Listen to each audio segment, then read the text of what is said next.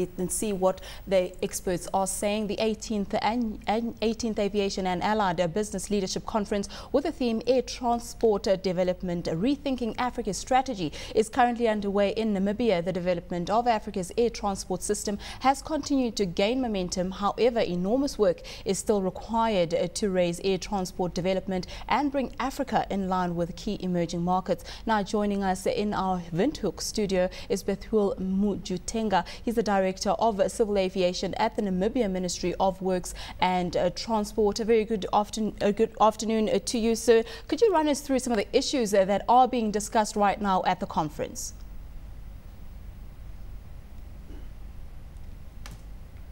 Yes, the issues that are being discussed at the conference is, as you said, the development of air transport in Africa.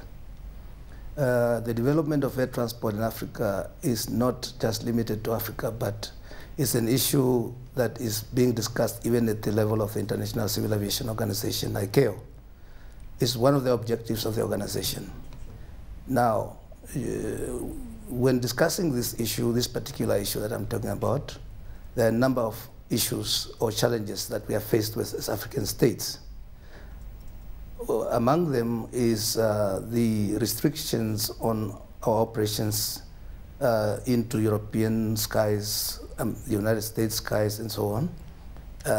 The other is the imposition of the unilateral emission trading scheme of the European Commission. When you look at bilateral air service agreements within the African continent, you're talking about Europe. But when you look at this regard, how far are we as Africa opening up African skies to each other at this stage?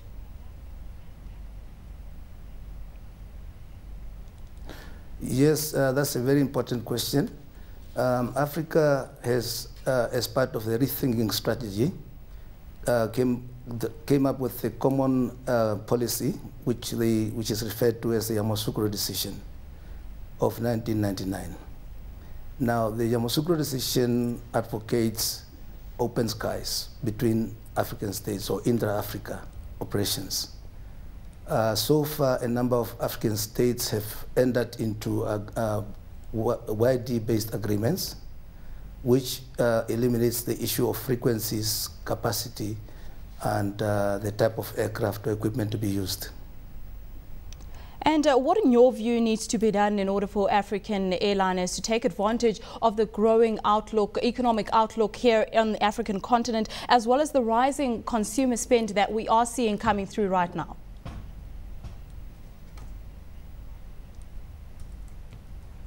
Well, the first thing that airlines will have to do is to replace their aging fleet.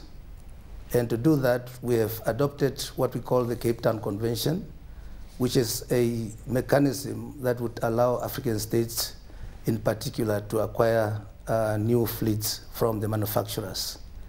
Another thing that African states would have to, airlines would have to do is to enter into franchises or partnerships with one another, just like in the Star Alliance concept.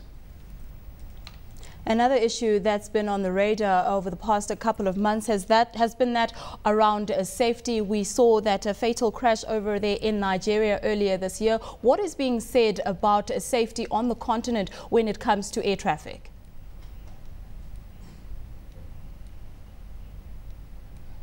Yes, safety is an issue in Africa. Statistically, Africa accounts for about 9% of the accidents globally. This is something that we have discussed at the level of African states under our umbrella organizations such as the African Civil Aviation Commission. We have even extended it to the International Civil Aviation Organization. We have taken a closer look at what are the causes of these fatal crashes. The analysis indicates that a lot of these accidents that took place on African soil were some of these aircraft that were built in the former Soviet Union, which for sometimes have not even seen a hangar for, let's say, for 20 years. But we have come up with initiatives like the improvement of safety. We, as African states, we're also being assisted by the International Civil Aviation Organization to come up with programs that will enhance aviation safety in Africa. So where to from here for African airliners when you're looking at the medium as well as the short-term prospects within the aviation industry?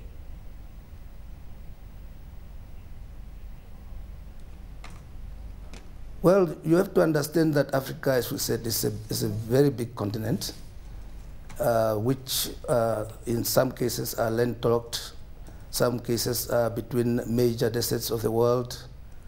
And the only way that we can get the 1 billion passengers to move in Africa is to create what we call the connectivity.